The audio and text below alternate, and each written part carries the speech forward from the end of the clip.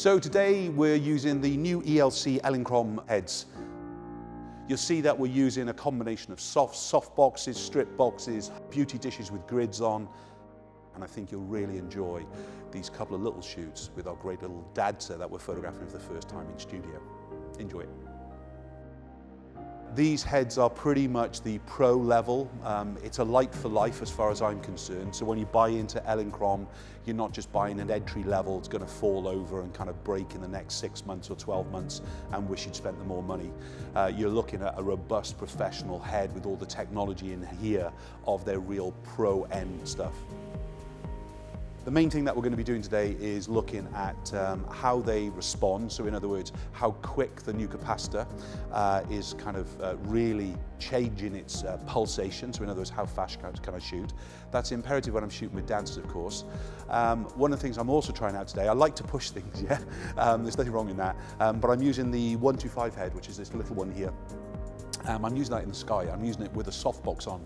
Originally, I would only be using the likes of a D-Light 1 head to have a grid on because there's really not enough power on it to actually get up to where I need to actually shoot. But the extra 25 watts, that's given me enough to actually shoot with a small head in the sky, so less weight, still giving me the performance. The key thing is though, is that the pulse, so in other words, how fast I can shoot with even a little head like this. Because traditionally when you've got a small introductory head, they haven't got the technology in them, which means there's a very long recharge time between shots and things really.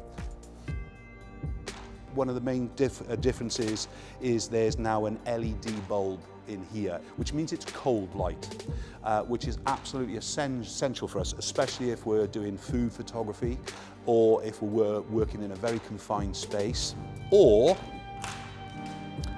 using gels, all right? The amount of meltdown I get on gels, the key thing was always to keep the gel away from the flash tube. That's still the key thing. But the other one was to keep it away from the modeling bulb because it was basically melt onto the modeling bulb. It doesn't matter how many times you try and keep it away, just that little error. You change the head position and it drops onto it and so on. Anyway, LED, so let's solve that anyway. Check out the kind of the techie films to actually see all the kind of the basics on the back here. But now we've got a visual control so we can see straight away exactly what frequency it's on, what speed we're on, what group it's on as well and things really. So it's giving us the technology of the full ELC Pro heads anyway.